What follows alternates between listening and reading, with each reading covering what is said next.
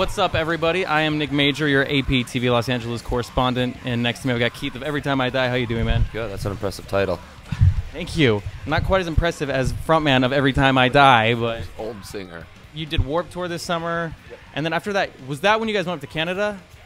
Oh, no. Okay, see, now you're going to talk about my memory. No, we just got back from Canada. We just went to Canada. So let's say when you're like in Canada, it's pretty close, but it's still a different country. What's some stuff that when you're in like a different country that when either you're like, oh, I'm so glad to be away from this. Like I would say, if you're gonna get sick or get hurt, don't do it in America. Do it in Canada. Do it.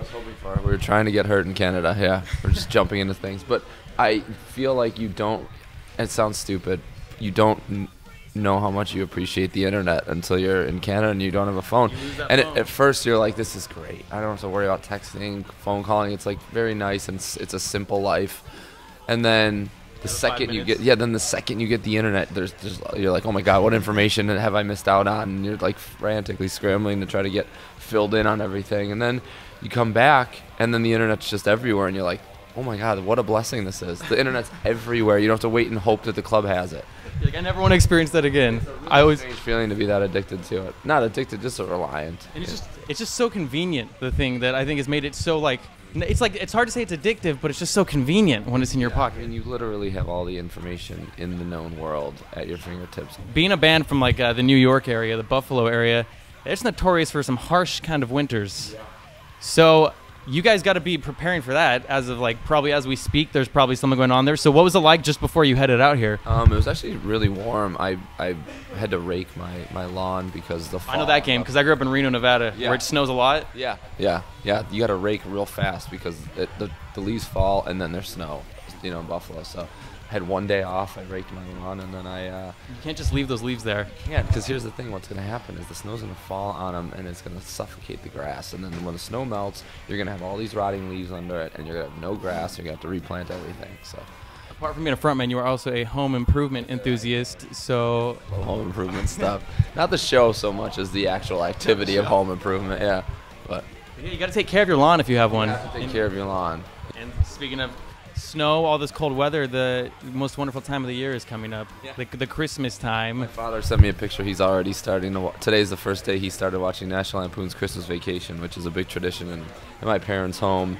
It's like his favorite movie. Are you going to be watching that with him when you get back? Is that the always annual tradition? Normally, yeah, that's what we do. But it's gotten to the point where he's seen it so many times that he's watching it in the different languages they offer now. Like he's going to be fluent, but only in the script. Scripts for National Lampoon's Vacation, yeah. You're pretty close with your dad, yeah? Because could they come out to Warped Tour? They cook wings for you guys? I convinced him and my mom to start a food truck.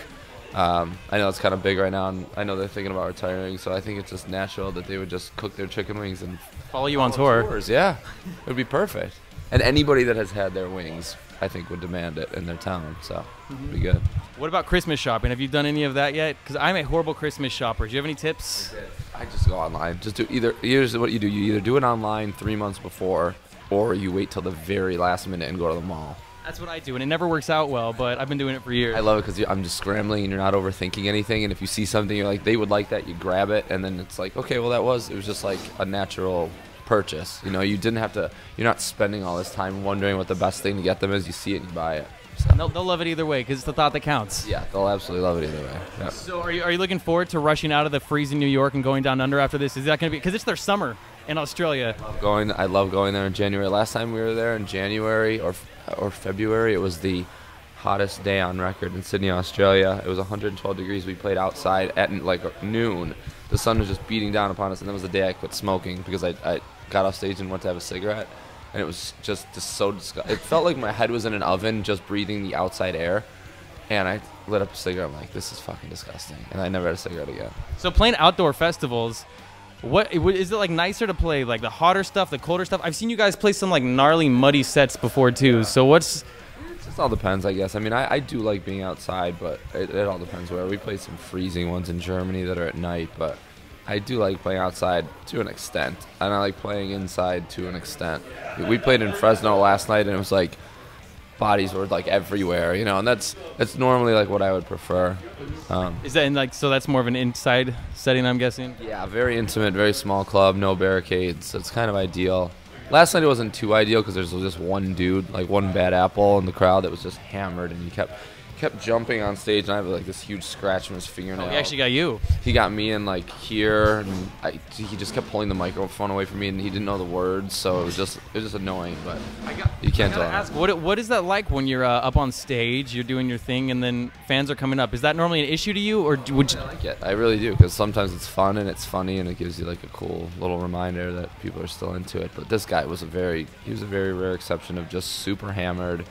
But like wearing it every time I merch, so I like, then you gauge this, like you don't want to ruin his experience. Like what if he grew up listening to us and then all of a sudden I'm like, I lose my temper and do something bad that ruins his experience and he never likes us again. It's like you gotta kind of, I take that stay composed. You have to kind of stay composed, but you can also only be attacked for. I mean, he was grabbed like chunks of my hair. There's a limit when he's leaving marks on you. Yeah. So if you're coming up on stage with Keith, just have fun and know the words too. That would be help. That would be a big help.